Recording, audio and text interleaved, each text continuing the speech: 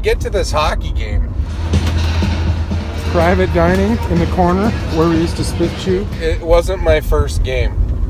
Okay, let's just put that out there. We don't talk about hockey a whole lot, but just trust me, I've seen my fair share of hockey. Motherfucker.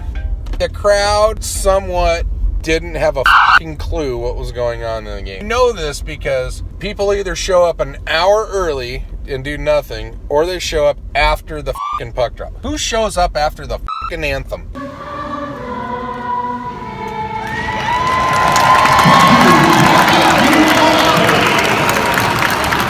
Only an asshole shows up to a hockey game 10 minutes late. During a goal review, some lady about halfway up in the stands, 25 rows deep, starts screaming.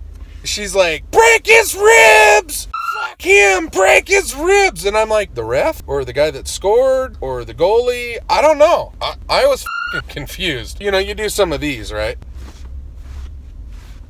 Trying to pinpoint the crazy one. Couldn't find her. You know you're not in a hockey environment when people are yelling shit like that. It's like, me, lady.